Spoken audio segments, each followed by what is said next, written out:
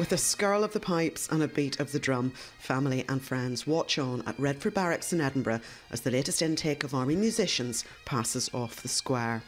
The School of Bagpipe Music and Highland Drumming has been training world-class musicians for over 100 years.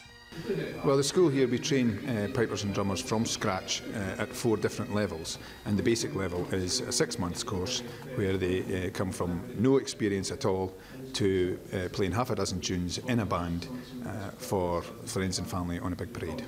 And so what did we see here this morning? What standard of piper did we see here this morning? We saw 2 levels because the Class 3 course passed out today, but also the Class 2, which is the next level up, and they've learned the art of playing on their own outside of the band.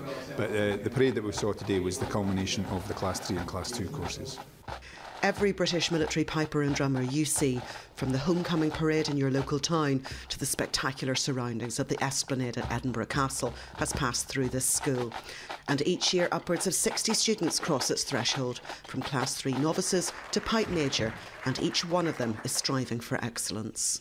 Got best Class 3 student today. It's just been brilliant. Learning to play bagpipes, and it's been really good.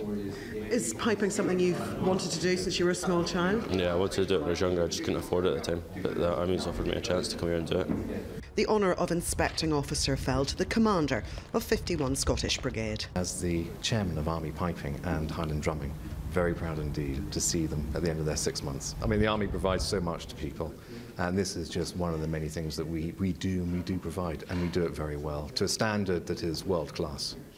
For many young pipers, joining the forces allows them to pursue a military career without having to give up their passion for music.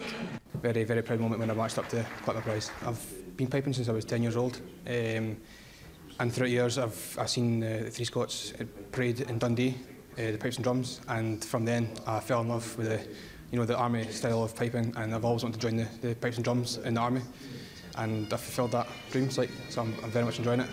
Each and every soldier who passes out of this prestigious school of bagpipe music and Highland drumming has an important part to play in the future of British military music. Fiona Weir, Forces News, Edinburgh.